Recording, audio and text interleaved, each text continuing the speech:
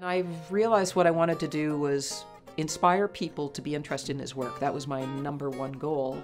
But now, how do I do that? So I kind of imagined if Lawren Harris made a guitar, what would he do?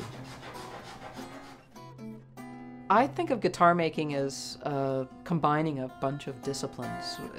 Obviously, there's the woodworking aspect of it, but because it's a musical instrument, I have to listen to what I'm doing. And so there's a musical aspect to it, but it's also scientific. There's a functional aspect to it because you're putting over 200 pounds of pressure on these skinny little pieces of wood, and if you don't do it right, it'll explode.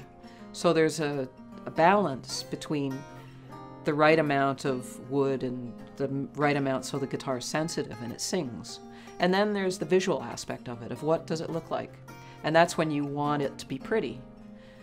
Also, you want it to feel good. It has to, if the guitar doesn't feel good when you pick it up and wrap your hands and your body around it, that's crucial. So it's all these disciplines.